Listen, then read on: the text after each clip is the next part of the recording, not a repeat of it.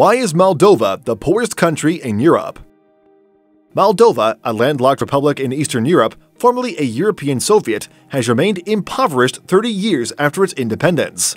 The authorities in the poorest country in Europe are worried about the rate specialized labor is leaving the country. But why is Moldova the poorest country in Europe? Please take note, the facts presented here about why Moldova is the poorest country in Europe are my personal opinion formed out of my own careful research about economic indications of countries throughout the world and comments of professionals around the globe. I respect the rights of others to express their dissent.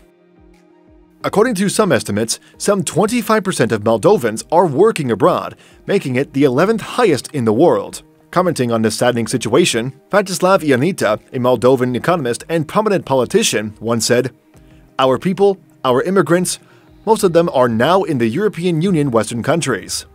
Dichotomizing the situation, Ionita added, "We have immigrants in Russia, but it's more poor people from rural areas because it is easier to go to Russia and usually for a short term.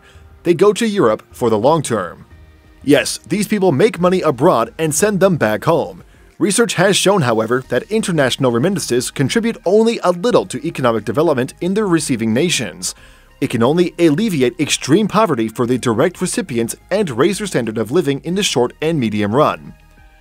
No wonder Moldova remains poor amidst plenty of wealthy European countries.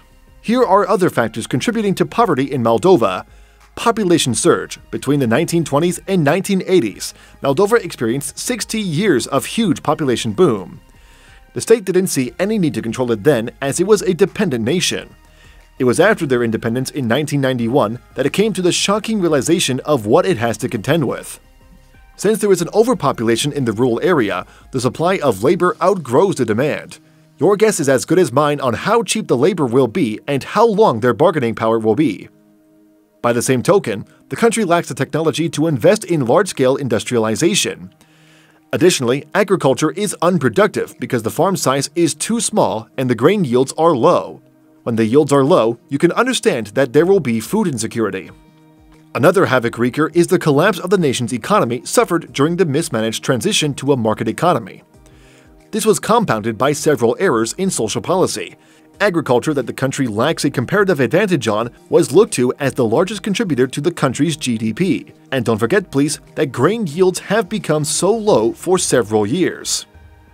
Political instability and subsequent trade barrier with Ukraine and other neighbors also reduce the export opportunities of this country. The Moldovan authorities are making effort to reduce poverty and promote inclusive growth, and this produces little results. However, all the grain since early 2000 are being wiped off since 2019. These are the reasons why Moldova is the poorest country in Europe. Do you know a country poorer than Moldova in Europe? Kindly let me know by indicating in the comment section. Please try to share your yardstick. If you enjoyed this video, please share and comment on the comment section. Please remember to subscribe to my YouTube channel and turn on notifications for more.